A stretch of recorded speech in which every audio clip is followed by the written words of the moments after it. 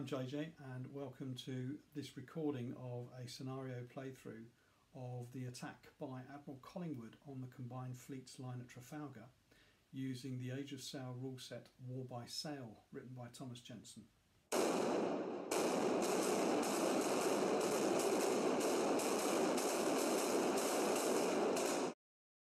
I started playing War by Sail this time last year. And I was really attracted to them by the really interesting detailed gunnery component that Tom Jensen had built into the rules, as illustrated in his video clip that you can see as an attachment to the War by Sail page for buying the rules at Wargames Vault, and I'll put a link to that at the bottom of this recording. That said, I made a few changes and I included my own randomised activation, which you can see the chits in the shot above, to incorporate that aspect of play. So this isn't going to be a demonstration of how to play War by Sail, but rather a demonstration of the game with incorporating my changes around an historical scenario to see how well they'll actually play, and just to give you an impression of the collection in action.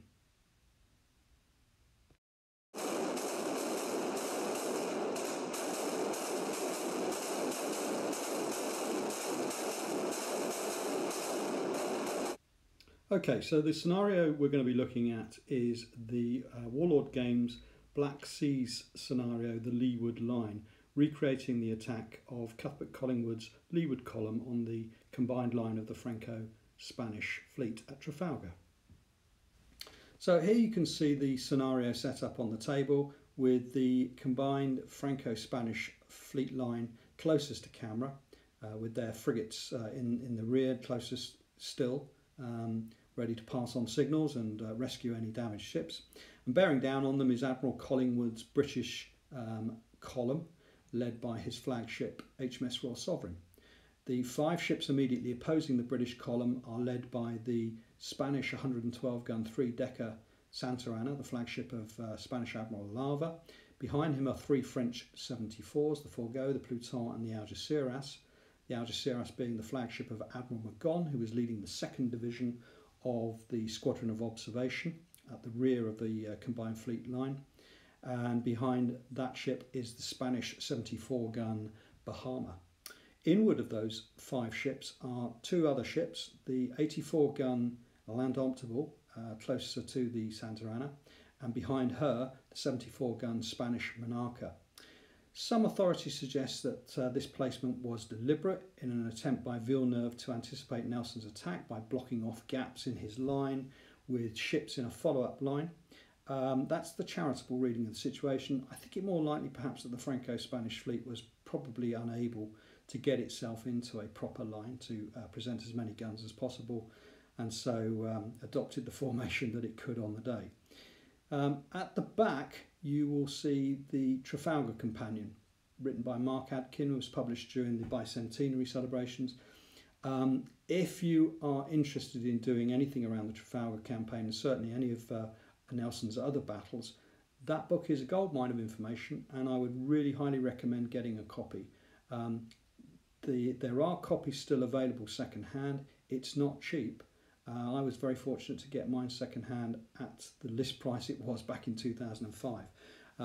But it is really, really useful, and it's a reference I'm going to be using while trying to recreate this action, and making some references to comments from people that actually fought in this actual battle. So, yep, Trafalgar Companion, very, very much a resource that's worth getting hold of. Hi, okay, so let's get the game rolling. As I said at the beginning, I don't intend to make this into a how to play War by Sail presentation. Tom Jensen's done an excellent job showing that in his own video, which I mentioned is on Wargames Vault. So what I intend to do here is just to go through the moves on this scenario and maybe try and illustrate some of the key points and what I'm trying to model from the the historical accounts of the fight. So, just referring to the to Mark Adkin's Trafalgar Companion, the final approach onto the line by Collingwood and the Royal Sovereign is described thus: Royal Sovereign, the first British ship to come under effective fire, did so at 11:40 a.m. At roughly the same time, more than 2 miles to the north, the lonely HMS Africa began her duel with the enemy van, followed some 20 minutes later by the Victory. But both these flagships led their divisions. The Royal Sovereign was under effective fire for some 35 minutes and the Victory for 25, the time it took to cover the final 3/4 of a mile to the enemy line, when they were most vulnerable to heavy fire without being able to respond effectively. The enemy's objective was to cripple the approaching ships by cutting stays or rigging and bringing down yards or even masts, thus rendering the ships unmanageable before any melee took place. During these 20 minutes, both leading British ships suffered damage and casualties, but their ability to reach the enemy and fight was not seriously impaired. So the question that posed to me when looking at the scenario was, I wanted to try and replicate some of that fire coming in from the combined line. So we've basically got about 2 moves before the ships get to this point where the combined line is trying to knock down British masts. So what I did was, just to allow for that effect, was to roll a d6 against each of the British ships on the approach, with a 1 determining that one of their mast sections had been down on the approach in, and the only ship that was effectively hit to an extent was HMS Culloden here at the rear of the British line. So she's got a, I've just put a sail marker just to remind me, and I've marked up her sheet so that as we go in on the approach, she's taken some damage. The other British ships obviously didn't. So the note in the log from Collingwood's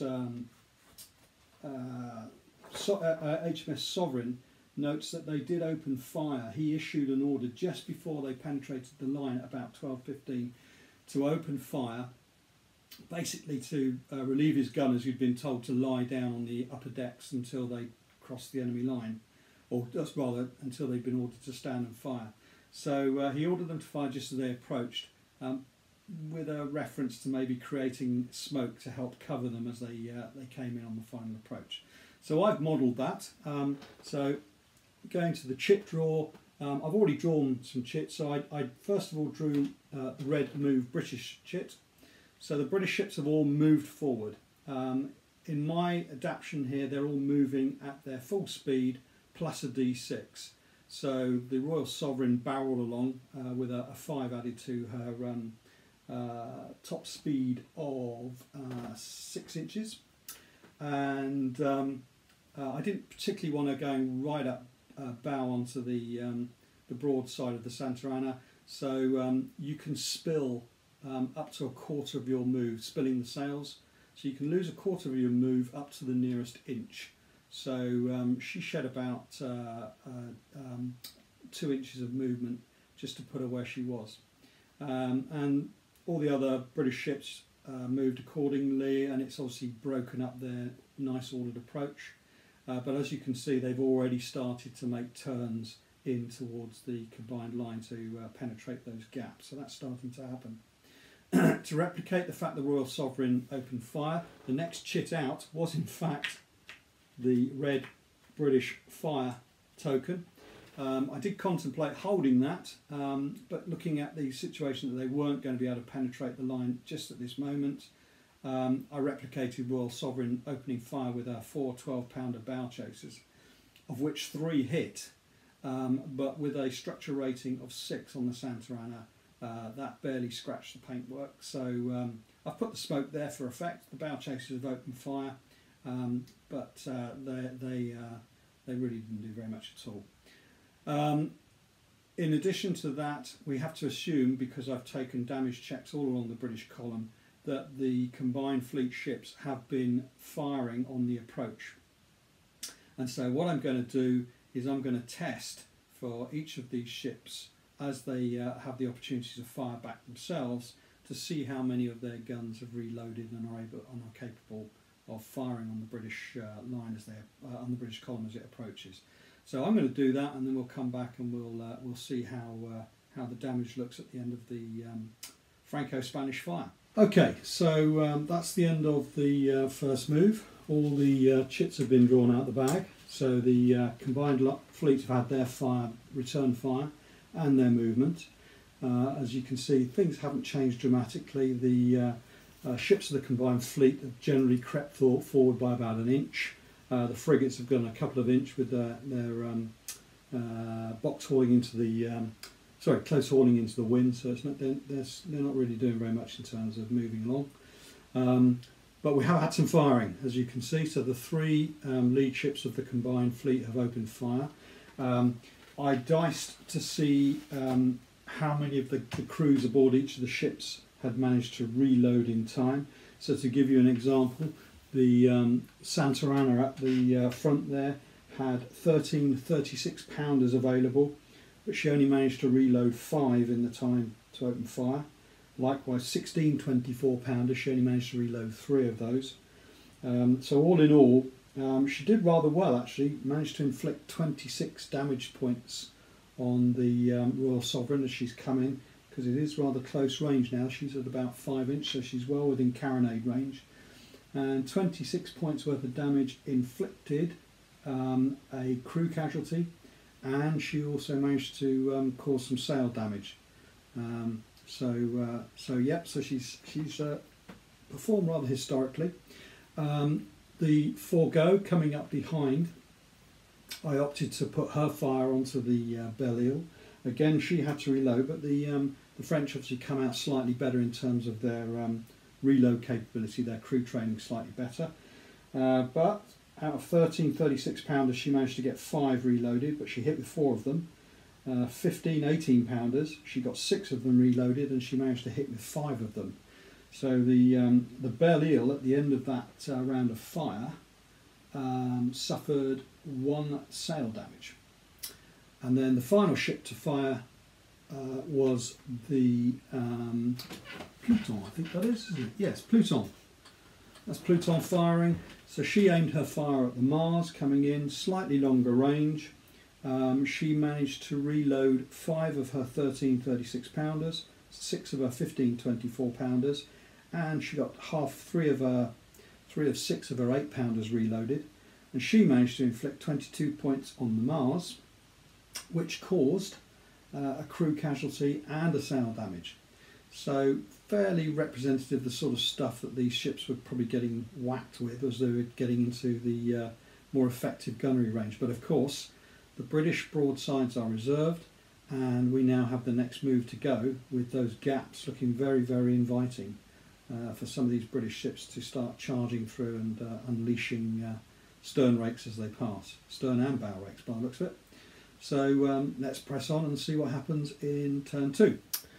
Okay, so this is the situation at the end of turn 2, and I can honestly say this is quite an interesting setup now, because we are really getting stuck into some close engagement here. So first off, we have the Royal Sovereign here, who has come through and pierced the combined fleet line. The British fire token came out as the first token, so she was able to reserve her fire as she passed through to be able to do a stern rake and a bow rake on the Santa Ana and Forgo respectively. As you can imagine, that was a fresh broadside, probably double shotted as in the original engagements, and a lot of damage was caused, with 2 structural hits and a crew casualty on the Santa Ana, and 2 structural hits and a crew casualty on the Forgo, which also caused 2 critical hits, one of which caused another crew casualty on the Forgo, and the other one started a fire. You can see there's a fire raging there on the model, and then she swung round in between to get broadside onto the Santa Ana, placing herself between the Spanish flagship and L'Indomptable, the big 84 gunner French ship covering her. So that's going to be an interesting scrap, I think, as was in the original battle. Again, likewise in the original battle, we've got the 74 gun Belle-Ile. Didn't quite manage to match the Royal Sovereign for speed, Royal Sovereign barreled on through at 12 inches. She got the maximum speed she could, only 9 inches on the Belle-Ile, which meant that she could squeeze her nose into the gap following the flagship, British flagship, but didn't quite have an angle on the Spanish triple-decker to put in a broadside on her, and so engaged in a close-range broadside with Forgo. Poor old Forgo was going to get another beasting on the way in, and she inflicted another 2 crew casualties, another crew casualty, plus another 2 structural hits, and she also caused a fire critical hit as well. So Forgo was in a desperate state at that stage. The Forgo later on in the turn managed to get one of the fires put out, but with 3 crew casualties, she's one off of being listed as heavy casualties. So that's a lot of men to have lost, and she's also suffered 4 structural hits. So she's only 2 away from being in a stricken condition, so really badly battered. She ended up having to take a morale test against that, and not surprisingly failed the morale test and is barely hanging on with her crew in a wavering condition, which you can see. Well, I might be able to see that. I've marked it on the base. One of the other critical hits, the critical hit fire, when tested, they weren't able to put it out, and it went on to cause some sail damage. So the rigging on the Forgo is also on fire. So yeah, I think very close to striking there. The Forgo probably won't survive another battering once the Belle-Ile passes through. But it all depends on how the next turn unfolds. Then the 3rd British ship coming up to the line was the Mars, HMS Mars, Captain Duff, looking to try and squeeze in between the Forgo and Le Pluton. Didn't quite close the range to get into the gap itself, and so let rip with a close range broadside onto the Forgo, which resulted in on the Pluton, which resulted in 2 structural damage and a crew casualty. So that's severe damage, and also caused another critical hit on the Pluton, which resulted in a fire, and that fire wasn't put out. So that's continuing to cause extra damage to the ship. And then further on down the line here, we've got the flagship of Admiral Magon of the Observation Squadron, and obviously he was quite keen to try and slow down the approach of the other British 74s that are approaching the combined line, and let rip on the that was on the Tonon. I say let rip, it was a fairly desultory broadside, but it did manage to cause a crew casualty on the Tonon.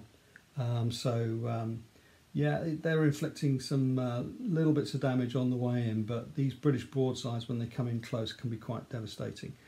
So all to play for in turn 3, with the combined fleet certainly at the head of its line having taken a bit of a battering. It's going to be interesting to see whether the Land Indomptable can make an impression on the Royal Sovereign before the Belle-Ile gets through and hopefully comes to the succour of the British flagship. So we'll see how that unfolds. Hope you've enjoyed this first video looking at the Leeward Line scenario, and I will carry on the action in the second part of this video. In the meantime, if you want to know more about the ships featured in this game, or anything to do with the Age of Sail collection, plus all the books and modelling materials, then may I suggest you pop along to JJ's Wargames blogspot.